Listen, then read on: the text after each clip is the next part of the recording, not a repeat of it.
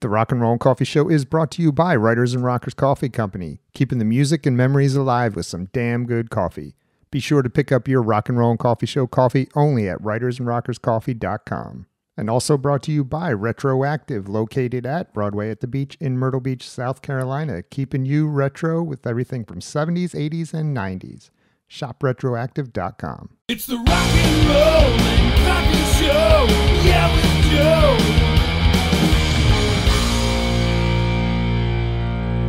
Hello, I am Joe Sevilla, and this is the Rock and Roll and Coffee Show. My next guest is model Lori Tucker.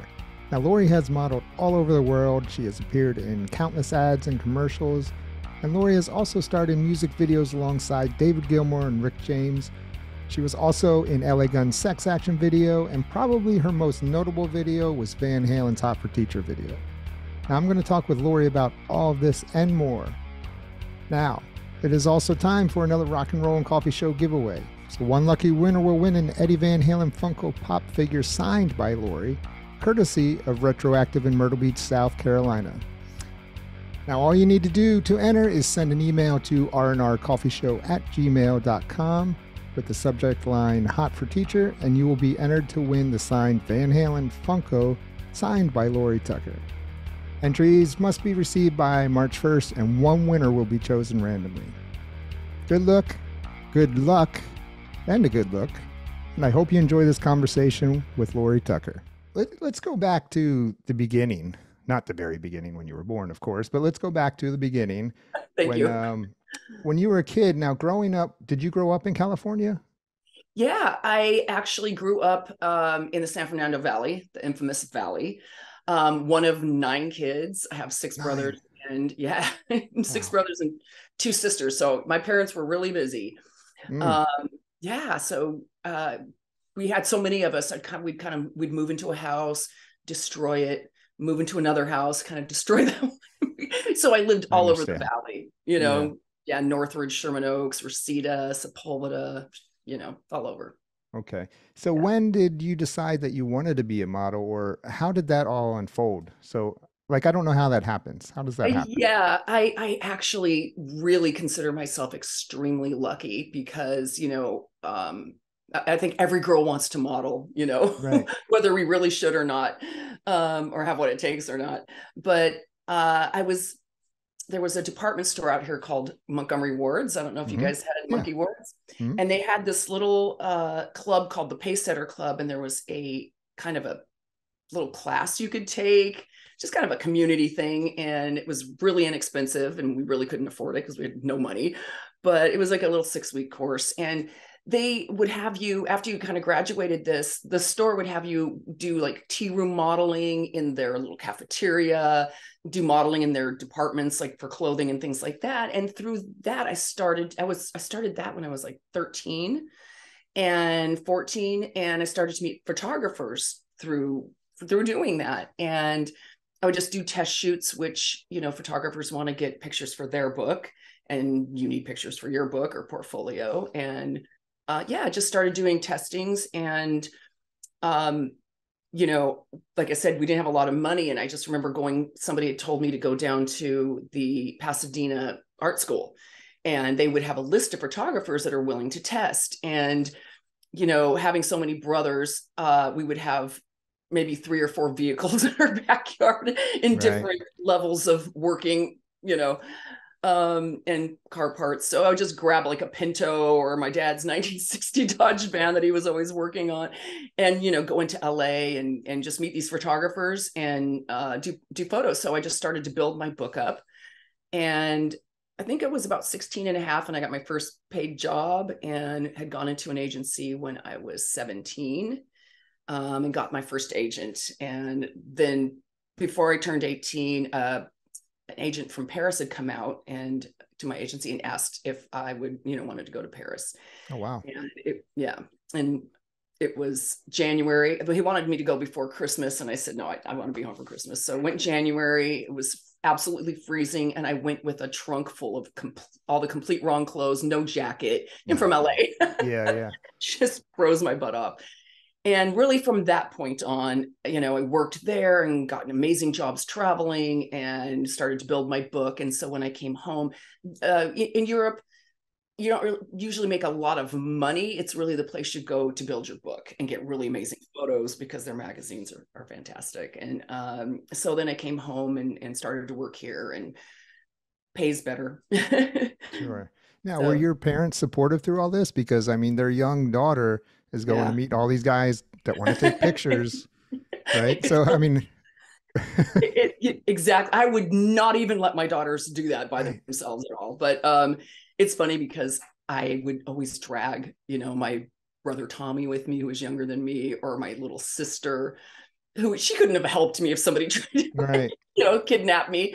But I figured with the two of us, it would be more difficult, you know, to shove us in a van and hijack it. So everybody actually on that list, and then word of mouth people, just turned out to be, you know, good people and legitimate. And I, thank God, luckily didn't have any problems, you know, just a couple little things here and there. And I would just lie. I remember this photographer was, you know, making some moves, and I was only like 16 and a half. And I said, "Oh, what time is it? My mom and dad are waiting downstairs." Oh, You know, good so one. they weren't, but Yeah. you know, and yeah, so sometimes they would drive it. So they were, I think they were very excited that I was going to Paris and doing all this. My dad had been an actor early on in his Okay. career.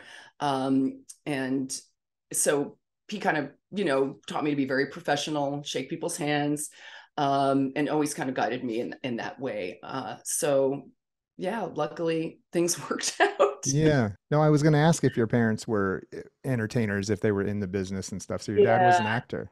Well, he was for a short time. He did some TV, you know, they came out here in the 40s.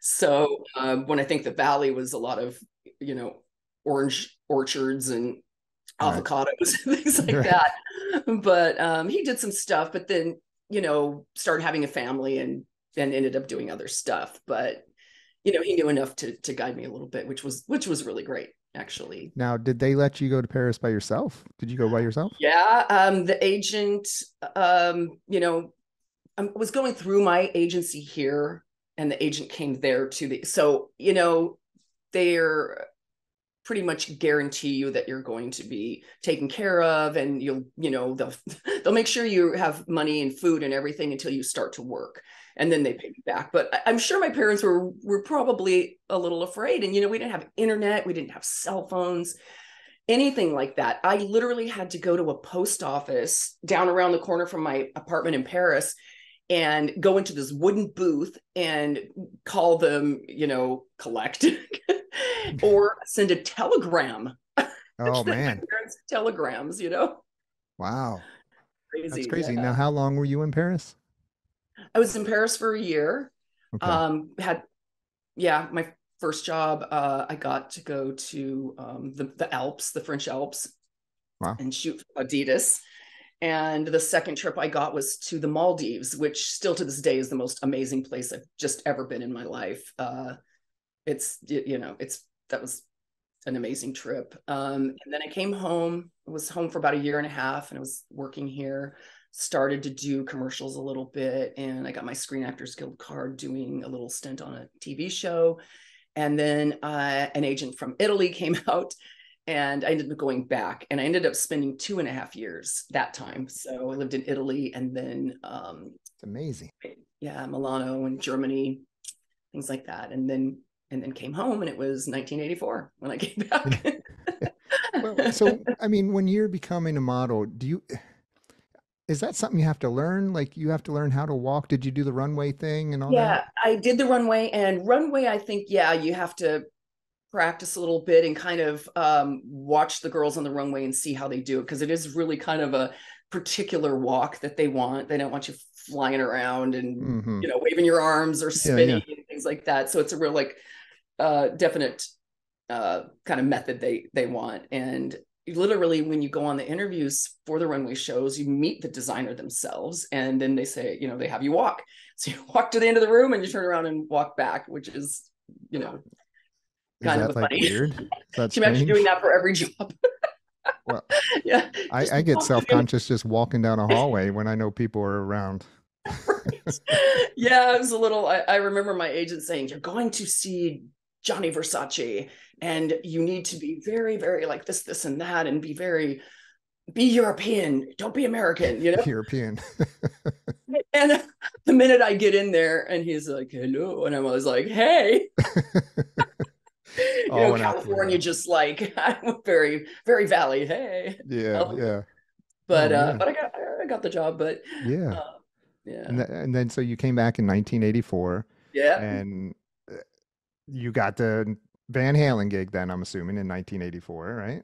yes, yeah. In Did that September. happen as soon as you came back, or I mean, was there? Not as soon as I did, but pretty, pretty soon after. And MTV had just really hit big, and Yeah. I was, like a high fashion model, and started to do commercials at that time too. And that was my first um, music video interview, actually. And I'd gone to the casting person before, which was nice. And I've said that I've done a lot of music videos, and some of the people that you go on the interviews to, you like them, you've heard them, but with Van Halen, I was actually just a huge fan of theirs. So that Okay. was a little like nerve-wracking, going in. Sure. But yeah, so the casting director had us do an improv, and they had like a classroom thing set up. Usually there's just like a little bit of props. This one, it was a little more so. And yeah, I had to pretend I was a teacher. She kind of just was like, "You're a teacher in the classroom, you're giving a lesson, go." Oh, geez. So yeah, right. A lot of direction there. So I just I had done improv a lot in acting class, because I wanted to be an actress before modeling even, but the modeling took off, so I went with it. And I think whatever, everything happens for a reason. So they had a ruler, and I was walking back and forth, and I said, "Okay, class, I have a math question for you." And then I just took the ruler and I went, "Dave, what is 36, 24, 36 add up to?" That just came out right off your Came out of head. my Right? mouth. Yeah. And even when I said it, I was like, "Oh my God." But and then she's like, "Okay, cut." Well, that's So almost perfect. so um yeah, interesting. So I left going, "Oh my God, what did I do?" Okay, I just because also I know I just go on interviews, whether it's for a print or a commercial or whatever, and you do your best you can, and then you leave and you go about your day, and you don't like put all your hopes and dreams into each thing, because that would be hugely disappointing, because you might get one thing out of 10, you know.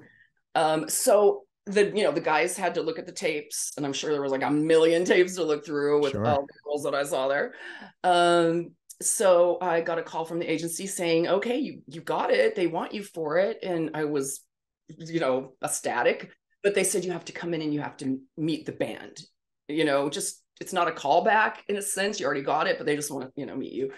And so went back to the casting place, and I forget if it was Pete Angelis that was there, but it was the casting director and somebody else. And they said, "Okay, the guys are back here. Come on." And of course, they wanted us to show up in a bathing suit. Yeah. Why not? Right. Of Just course. make it worse, make it more stressful and humiliating. So they literally opened this door into the smallest room I've ever been in. It were literally two little couches, and you know, Dave and Mike and Alec and Eddie each side of the couches. And I just, walked in and walked to the back of the little room, and had to step over their feet to do it, and turn around and just said hi. But of course, I shook everybody's hand. "Hi, Right. nice to That's what meet you," Dad because I taught was you. Yeah. professional. I don't think they ever had a woman come and shake their hand. Right. They, Right. they do it with my hand. Did you squeeze hard? Did you have a Pardon? firm handshake? No, I went like this. No, I I just, very light. "Hi, nice to meet you, nice to meet you." And then I went to the back of the room, and you know, the rest of the guys beside Dave, they all acted a little embarrassed, like, "Oh, sorry, you have to be here in a bathing suit," and Dave was stand all here. for it though, So right? they were a little like, shy about it. And then if Dave was all, "Hey." Yeah. And so we just chatted a real short bit and asked a couple questions. And then I said, "Well, That wasn't painful. That wasn't too painful. And Dave goes, was for us. Of course he did. So yeah, so that was that. And then we shot like September 6th, 7th, and 8th Okay. of 1984. Yeah. So 3-day They shoot. broke up.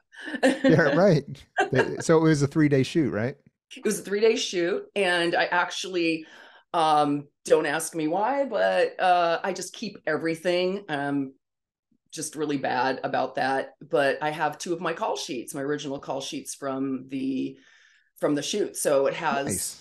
Yeah, so it has like, they give that to you the day before the shoot, and then when you were on the set, they would give you one for the next day, and it has like every scene you're going to shoot, who's got to be in makeup at what time, on the set and all that. So, in the location, which was John Marshall, high school. So I have 2 of those. I'm hoping to find the third one somewhere. It'd be fun. What do you, Have them you got them framed on my framed? wall Oh, over you here. do? I was going to say, because you got a lot of stuff back there. You have them. Yeah, I do. I don't know if you can see well, here's one of the call sheets. Okay. I don't know if you can see it. That's the Yeah, second page, and then I have this one over here, and then I have my pay stub from it. My pay stub from my agency. But how cool is that now that you kept all that? I'm so happy. I really didn't remember that I did. I just know my pay stubs because we actually did the Van Halen video through Screen Actors Guild. So they have these payment houses in Chicago and in New York and things, and they would, take the taxes out and send this check to the agency minus taxes, and then the agency would take their 10% and then give you this little handwritten thing with their 10% and then your total with your check. And so it's really like a handwritten little thing, but it says Van Halen, the total amount and all that. So I framed it, That's awesome. Yeah. Yeah. So I wish we weren't allowed to take any photos on the Van Halen set, unfortunately, because I took my Polaroid camera everywhere, and some modeling jobs, commercials, and all the music videos. So like everything, like most of the things I post are my own Polaroids, and I just That's very cool. I wish I would have had it for Van Halen, but only Niels Lozauer was allowed to take photos. So so when you got to the set, I mean, are you there all day or just sometimes not all day. I think first day shoot I was supposed to be there at 3, but then we shot till midnight, or something. So I just show up at different times, sometime early in the morning and you'd shoot half the day, or sometimes midday and you'd shoot the rest of the day. And we did just different things each day. We did the jailhouse scene. So we had that set up, and then they would clear that. And then we have the scene with, I'm just standing behind Dave and he's in the front. And that's when he says class dismissed. Mm-hmm. And then we're actually Waldo's girls. The 3 of us teachers are Waldo's girls in the segment where no one's sure what happened to Waldo after graduation. So he's kind of looking like a pimp. He's got his, fur coat on in front of the purple car. And so then after that with Neil, we shot the three of us with Dave. And so, and Neil was really cool and kind enough to, I don't know if you could see those, like sign a couple of the prints. And when I just kind of like showed up at his studio one day right before COVID, I caught him coming outside, putting something in the trash out there. And I was like, hey, Neil, how's it going? And he's like, come on in. I hadn't seen him in decades. Oh, man. And I went in and we, talked for like an hour, and then he pulled out the original slides that he took from the whole video shoot, and he plopped them down. I said, hey, pick a couple out and I'll print them for you. So he did, which was really cool. So he's signed and printed those. And very cool. Yeah. Now, did you get to hang out with the Van Halen guys at all and talk to them? Well, or was it just business pretty much?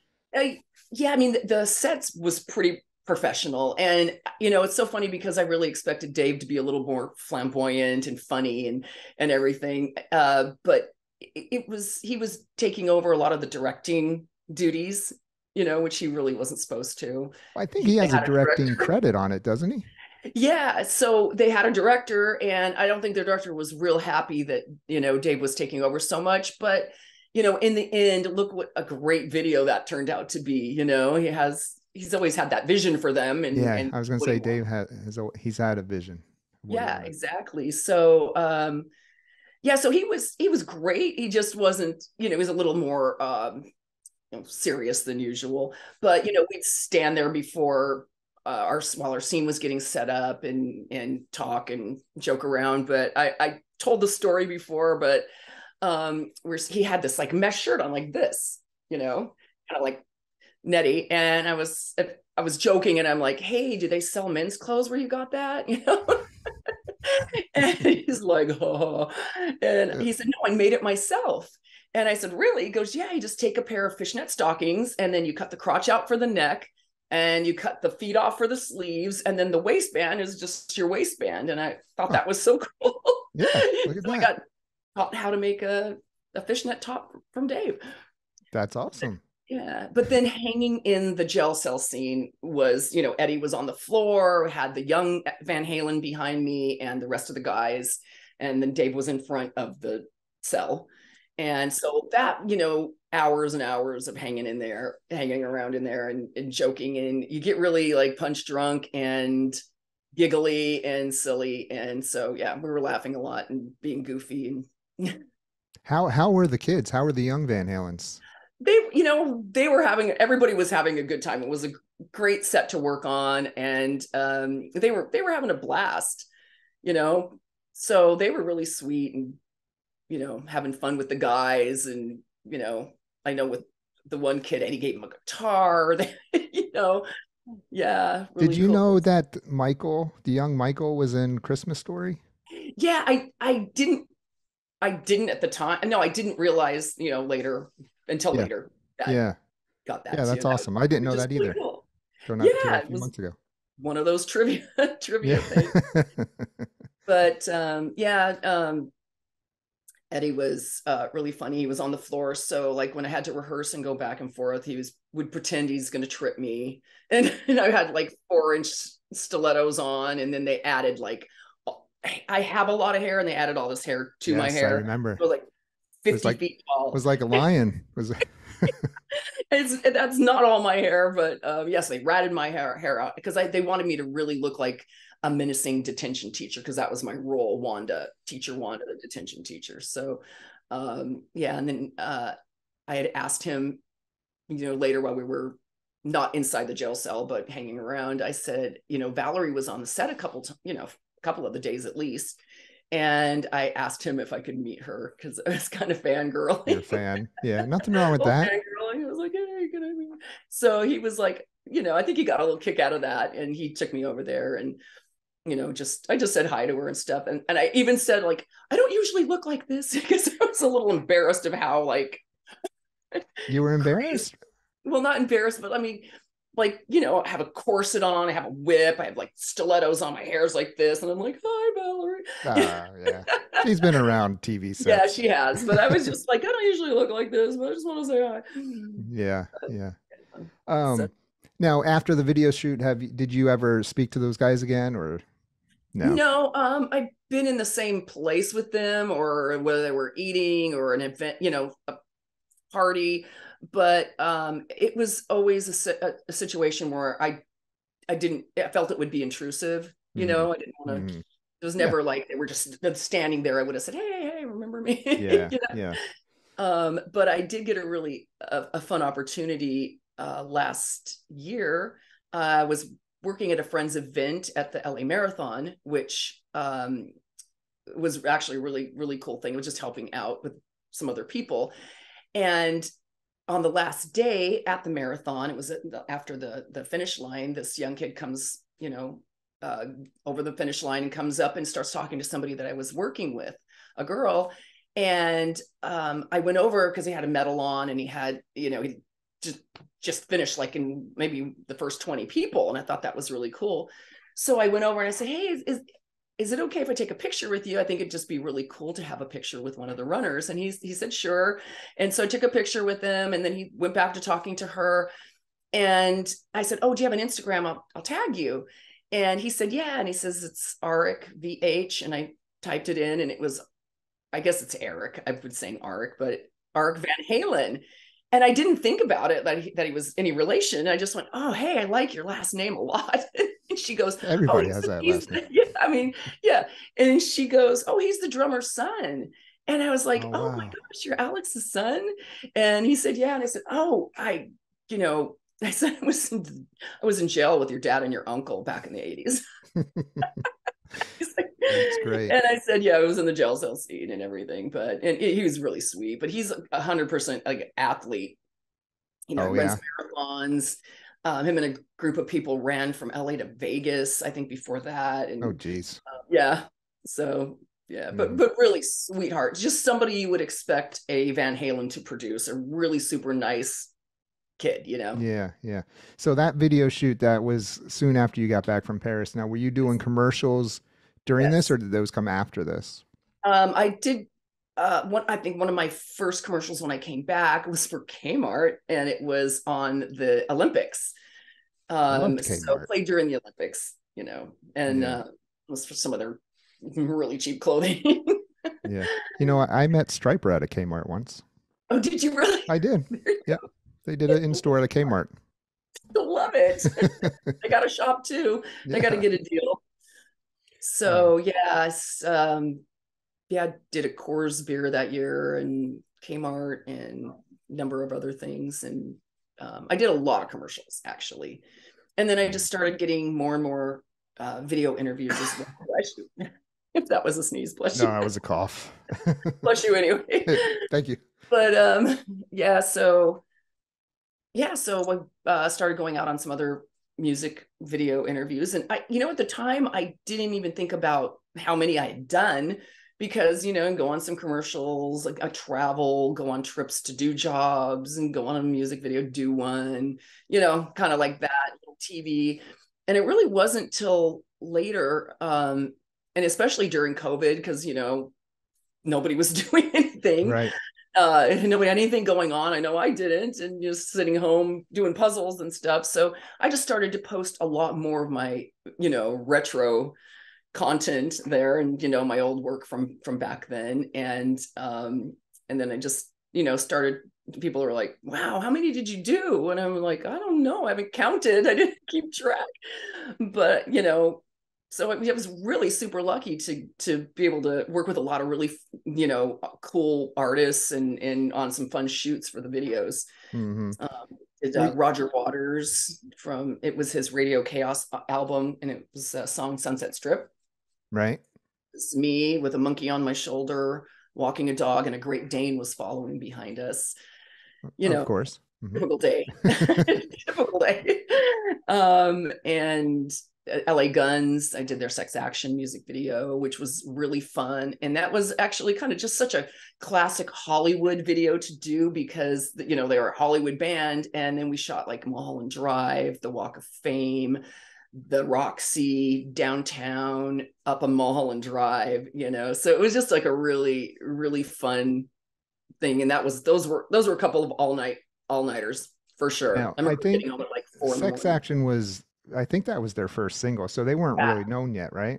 Yeah, they weren't really known then. I had known about them because my sister, who was a hairdresser, had cut Axel's hair. And I remember her telling me about it. Oh, this band is part, they were together and then they split, and that's why they're L.A. Guns and it's Guns N' Roses or something. So before the shoot, I knew about them, but their music wasn't really out there yet. Right. Much, So Yeah. Now, did you hang out on the strip in your free time? Because that was like the heyday of the oh my Sunset Strip. gosh. I would say it's so hard to explain to people just how crazy the strip was at the time. The music scene was huge, and there, it was more people outside than there were even inside the clubs. So you could go and see a friend's show because I had friends in bands back then too, and go see them play, and then come out and talk to people, and then go over to the Roxy and see your other friend play, and go over to the Rainbow after, and actually, having my older brothers and sisters, I, been to a few things where it was all age that they'd taken me to when I was really young, anytime. And luckily I was tall and I had my sister's ID. So I snuck in there a couple times. Got in there, yeah. Before I should have. Right. But I didn't hang out there on a nightly basis, can't work and do that. Right. So, but yeah, saw a lot of bands play, saw a lot of my friends' bands play, and it was a great time. It was an amazing time for music, amazing time for shows. It was, yeah, that's hard to awesome. describe. Now, were you at this time you're being successful in your videos and modeling? Were you still trying to become an actress? Well, I was still going on interviews here and there. It took me a while, and then I ended up getting a TV agent. But actually, when I did come back in '85, I'd gotten an agent, and I ended up doing Airwolf. I remember that show. And Michael Vincent. Yeah. Yeah, I shot that just like probably 10 days after I shot, Van Halen. And we shot for a good like 5 days, I think. And it was at the Universal Studios. They have one of their sound stages has a half of an airplane in it that they shoot in. And I actually gone in to read for a different part. It was like supposed to be like a sexy accountant, and it would be Jan Michael Vincent and I in this scene. And so I read for that. And the casting director goes, just a minute. And then she leaves, and then she comes back and she said, you did a good job reading, but we really like you, your model and everything. We'd really like you to do this. And so it literally played a model with another model. Right. And then we're in the airport, and it was like a little bit of a mini, like a TV movie version of the show, how they do that sometimes, an extended version. Yeah. And so we're modeling with a designer in the airport, and we have like our bathing suits on, and we're flashing cameras, and then we all go into the plane, and the plane ends up getting shot down, and we end up under the water because that's very believable. Yes. And that's right. Kind of like with the monkey on your shoulder walking down Sunset Strip with a exactly. So another dog following you. Are amazing. But and then we ended up had a couple of lines in there and stuff like that. But it was an awesome shoot. And I always loved Ernest Borgnine, and I was totally in love with Jan Michael Vincent since I was 12.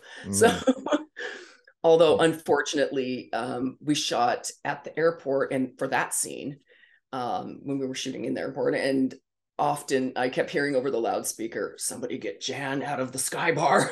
Oh, geez. Like, yeah. Now, do you find that being a model, I don't know how to, being a model first, does that affect the acting? Like people look at you as, oh, she's this model. So she needs to play like a model type. Does that get in the way? Probably. And I'm 5'11" too, having that kind of a stature and being a model. But it's funny because when I was like 15 years old, I entered Lee Strasberg's Theater Institute, where he'd come from New York and opened a studio here on Hollywood Boulevard.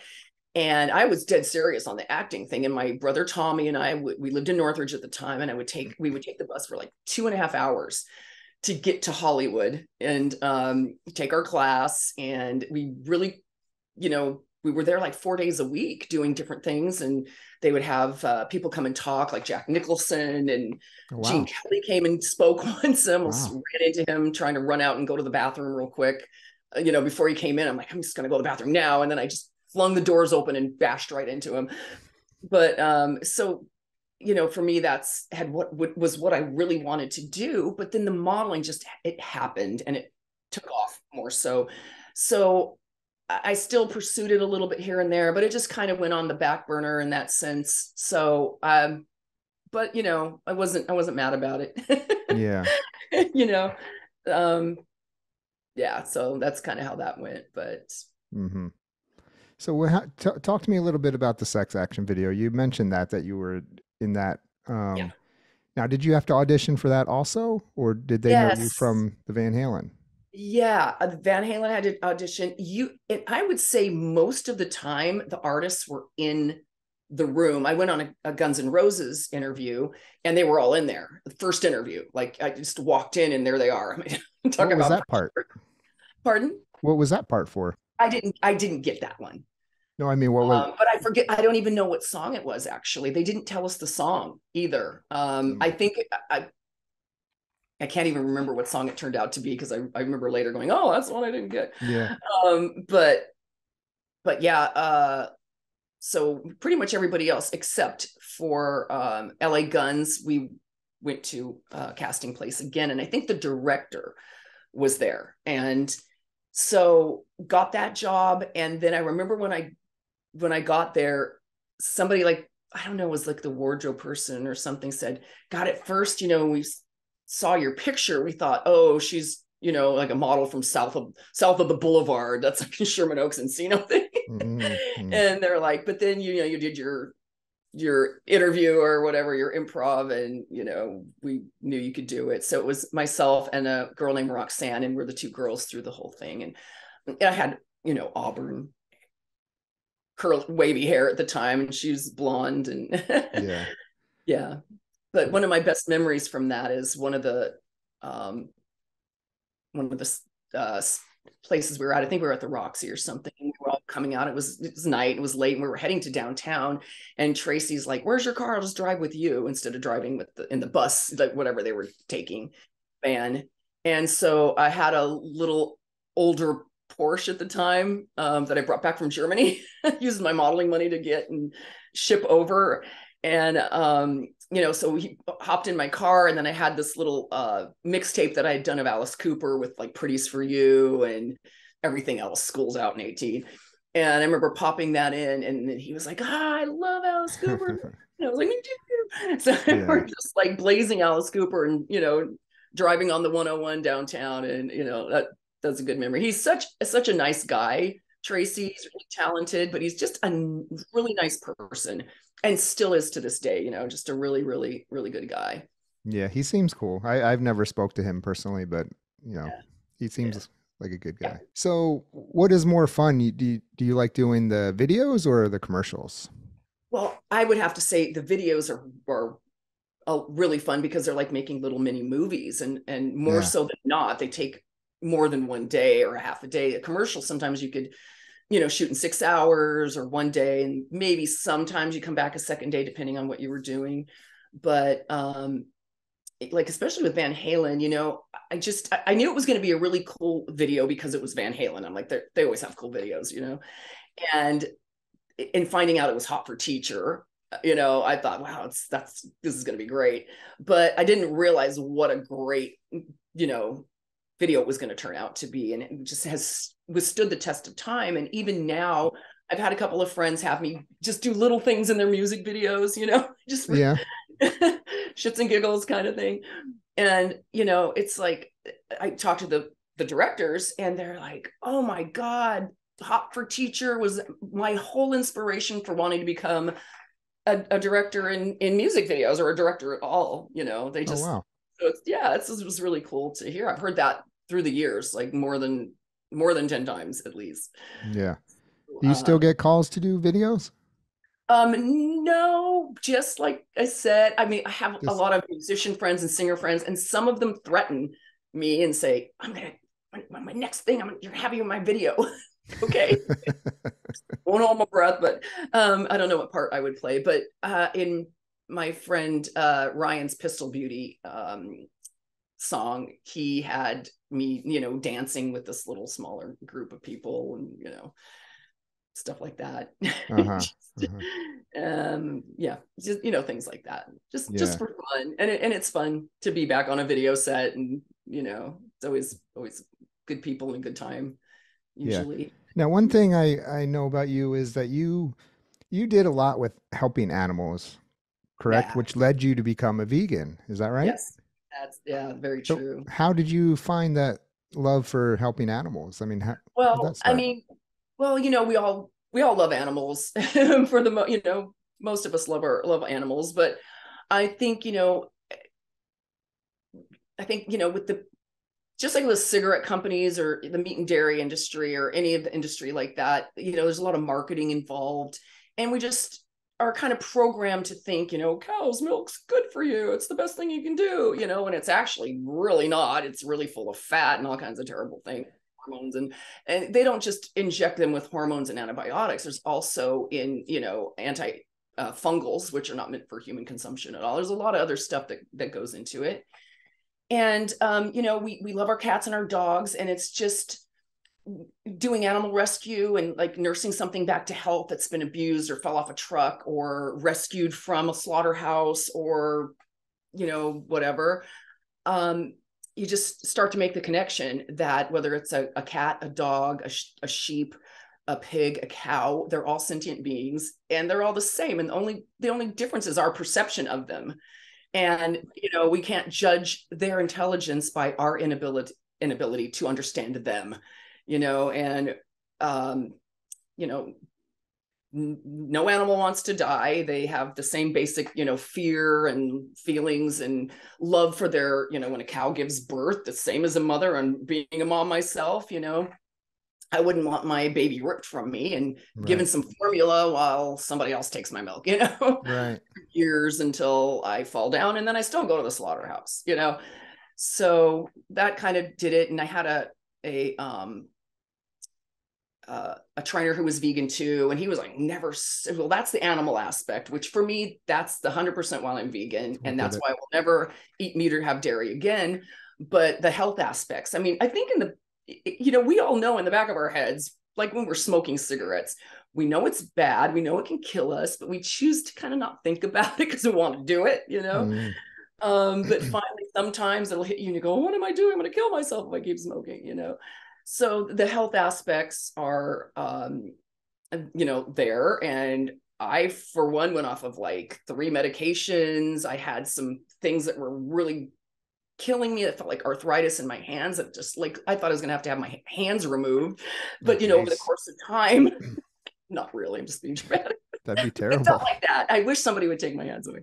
That went away because, meat and dairy are very inflammatory. So, and there's, the only thing that has cholesterol in it is animal products. So, you can go to a Mexican restaurant and get like a huge burrito with beans and rice and guacamole and pico de gallo and have a big thing of chips and salsa and not 1 ounce of cholesterol, because it's all plants. But so the animal is what keeps me vegan. It's way better for it's just terrible on our planet. It's,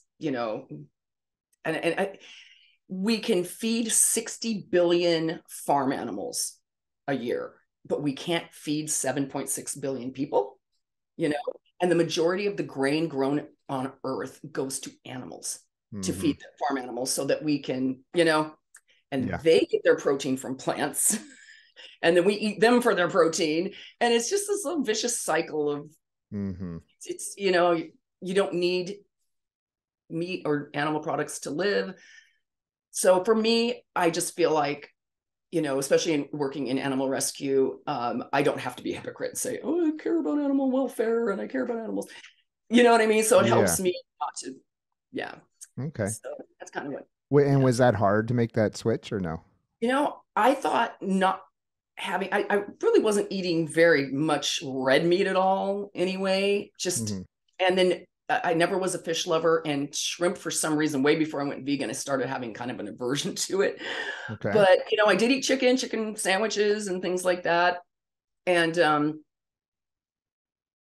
I didn't miss meat at all. I thought it was going to be the hardest thing. I think the hardest thing for a lot of people are dairy products because they're in everything, there's not meat in everything. You buy things in a box at the store and there's always milk powder or cream or milk fat.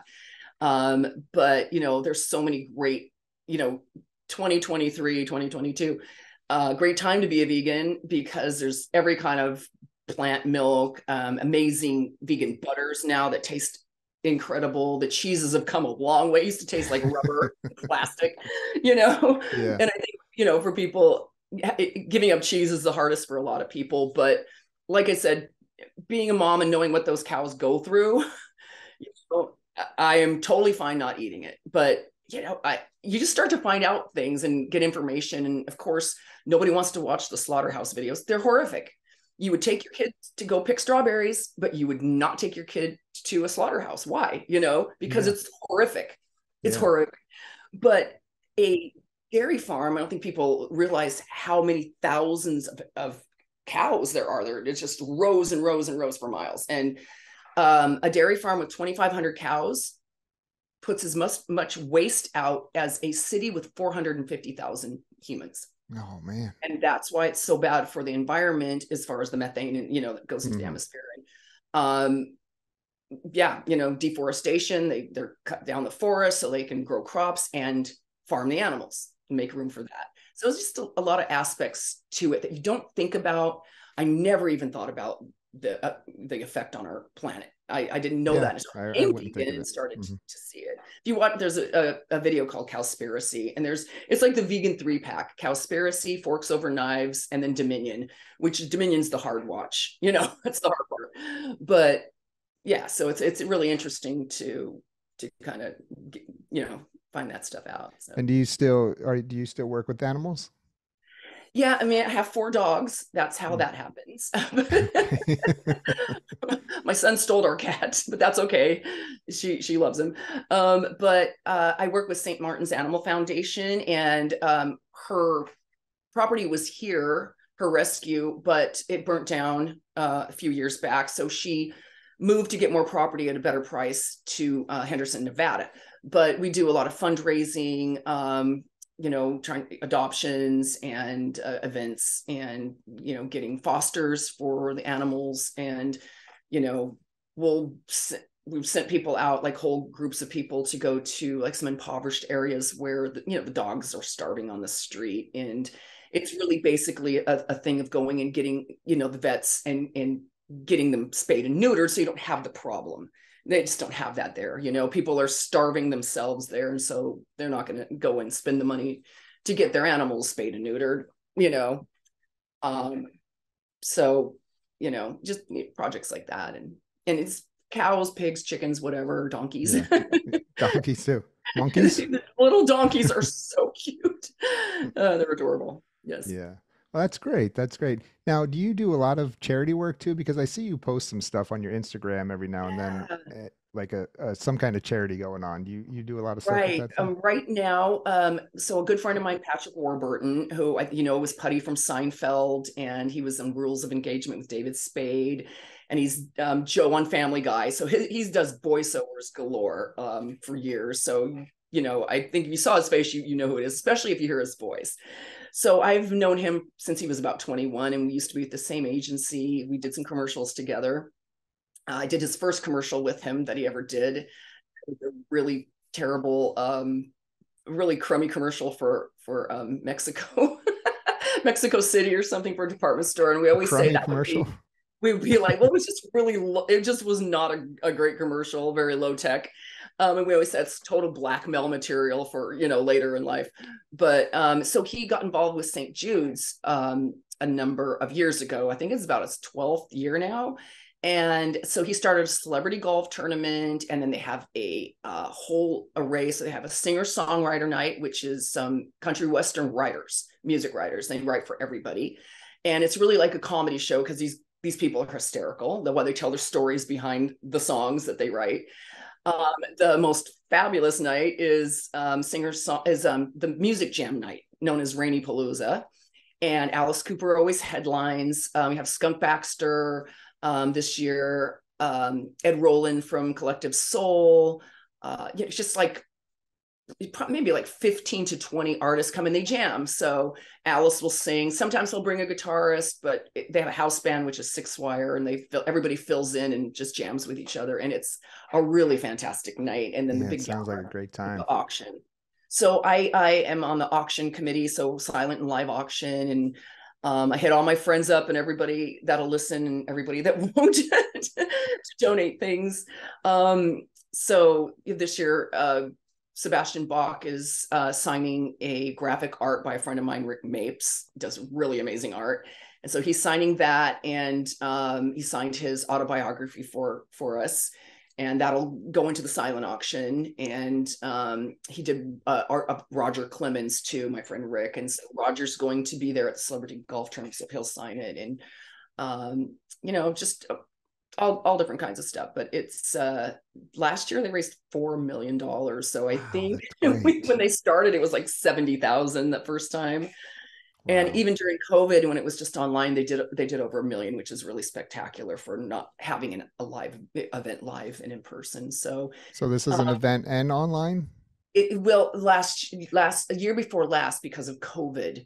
they had it online and they still made over 1 million. Then last year they made 4 million. So we're hoping to reach that or over or something close to it. It's the golf tournament and all the different events that they have that, brings the money in. So do you golf? No, I don't. No, just miniature. My dad used to take me and do like, just half the, I don't know what you call it, 9 holes, 8 holes. Yeah, 8 holes. 8 holes, the back 8. Yeah, I kill it in miniature golf, but yeah. Yeah, that's what they all say. Right. Hey, so I'm looking at your background here. What do you got back there? Okay.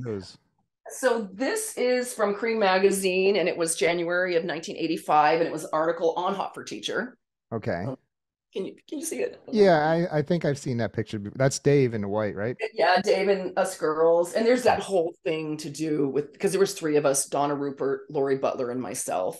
And there was another woman that the only thing I can think of is she was brought in as a body double for Lori Butler's scene, where she comes in the cafeteria and she's on the desk and she rips her dress off and starts dancing. And she's got like blue bathing suit bottom and a white crop top.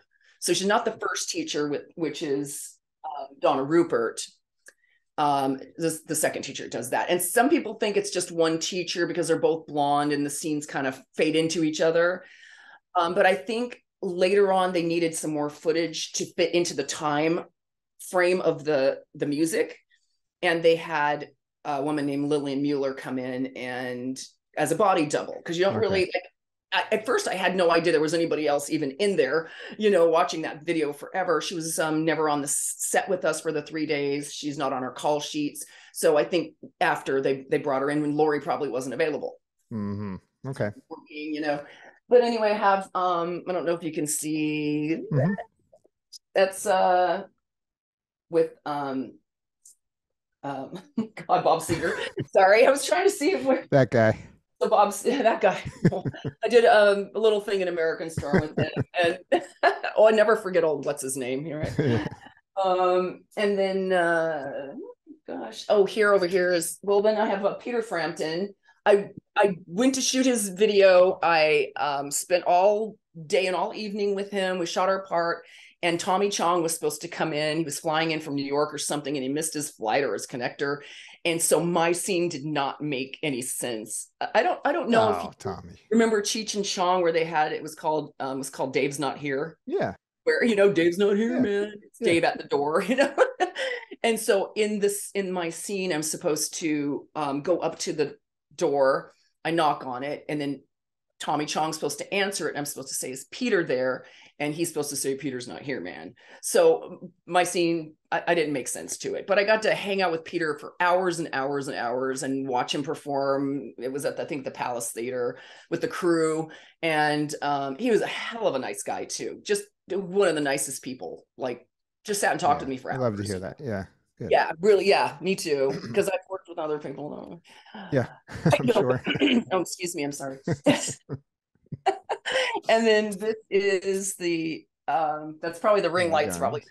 But these are like, a lot of these are all my Polaroids. That's my Polaroid from the L.A Guns shoot. That's my Polaroid. That's my Polaroid.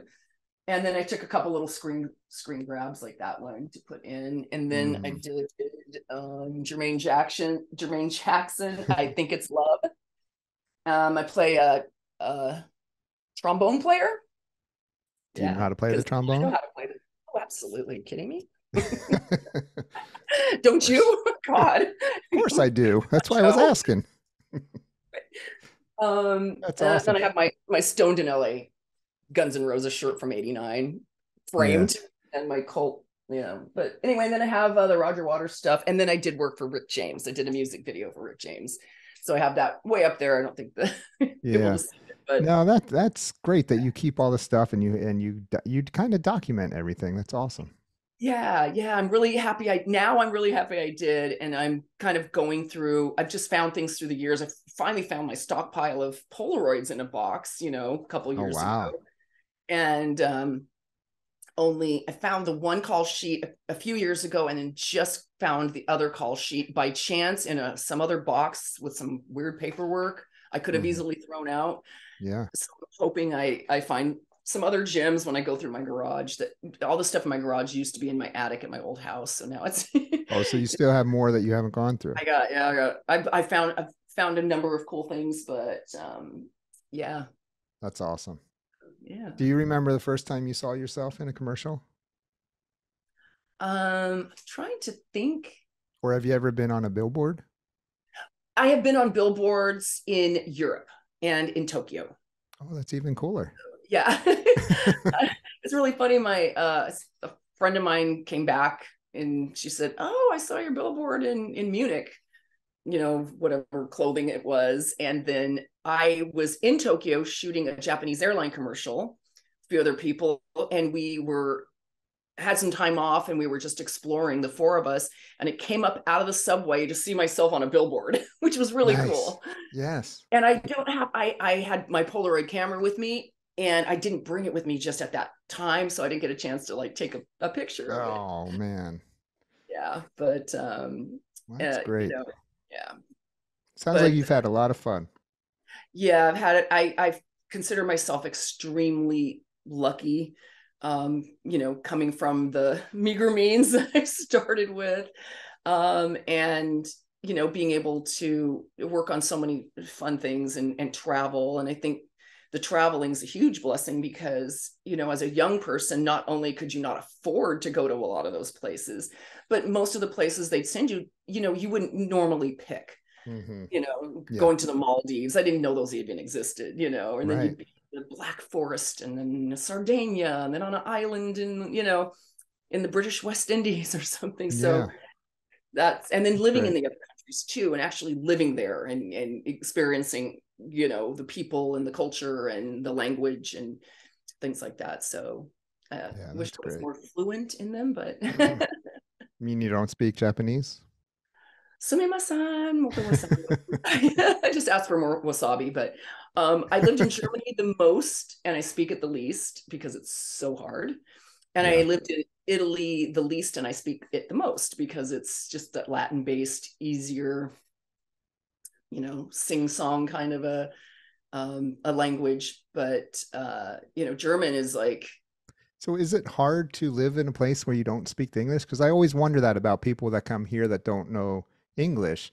I'm like, I can't imagine going to a country and living there and not being able to speak the language.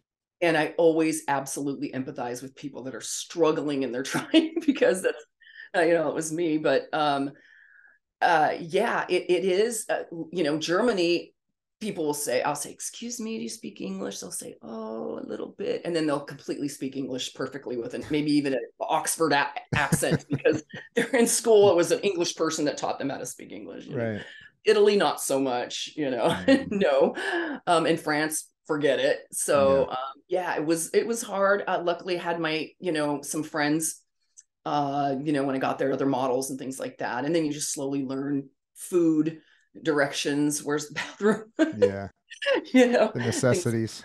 The necessities. Yeah. So awesome.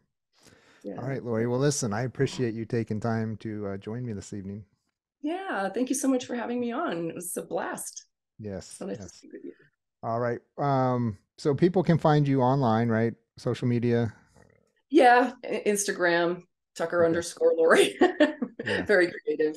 I was thinking about doing MT Vegan, but I think it got taken. So probably. So, and then with your auction, is that coming up? Yes, it's coming up at the end of February, on February 23rd, 24th. I think it's the 23rd through the 27th. Okay. You can actually, they have amazing items that are going up for auction. So you can go online to the warburton.com. On the 20th, the auction goes live. So a lot of things are bid out online, right on your phone, and you can keep track of it, and you can just keep bidding. You don't have to, even go on your computer. Even when you're there, people just bid on their phone. You go around, look at everything, and then just bid on your phone. And it goes to an amazing charity, and 100% goes to the kids. It's one of the best charities out there. I'm a mother of a cancer survivor daughter that got treated out here at Children's Hospital Los Angeles. So it's really close to my heart. And I I really thank Patrick for letting me come and help and give back, because I got to bring my daughter home when a lot of parents didn't, you know. Right. So, and like I said, St. Jude's it's a really great charity. So, you know, you want to go and donate or bid on some cool stuff. A lot of signed guitars, a lot of really great arts, you know, art with music people. So, well, I'll put the link in the show notes under this. Okay, So thank you can so click much. on that. Yeah, Appreciate that. All right. Well, listen, hang out for a minute. But thank you very much again. Okay, thank you.